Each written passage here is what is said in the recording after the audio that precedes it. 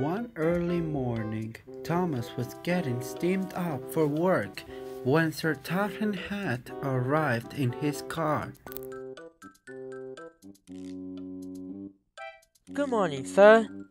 Good morning, Thomas. I have a special assignment for you. A new engine has arrived on the island. What's the engine's name, sir? Sunset Shimmer. She's waiting for you at the yard.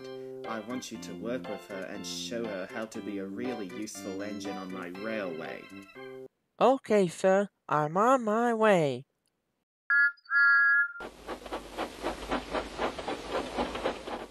When Thomas arrived at the yard, Sunset Shimmer was there. Hello. You must be Sunset Shimmer. That's my name. Pleased to meet you. I'm Thomas.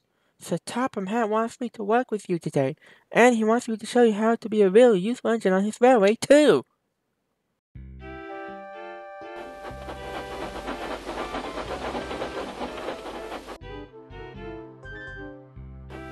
First, Thomas and Sunset Shimmer took some antique coal trucks to the coaling plant. Then they took them to the teapot. And last of all, they shunted trucks in the shunting yard. Well done, Sunset. You did excellent today. Thanks, Thomas. You did excellent too. That night, Sir Topham Hatt came to see Thomas and Sunset Shimmer.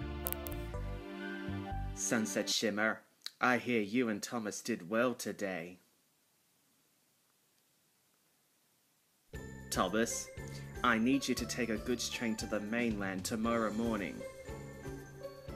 Yes, sir. But what about my branch line? I can help you, Thomas. I'll look after your branch line. Thank you, Sunset Shimmer.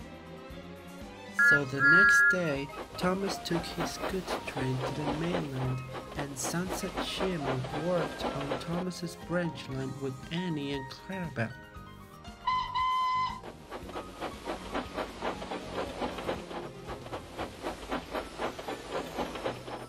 As she arrived at the station, she noticed that the coaches were very sad. Don't worry, Thomas will be back soon, and I promise him I will take good care of you.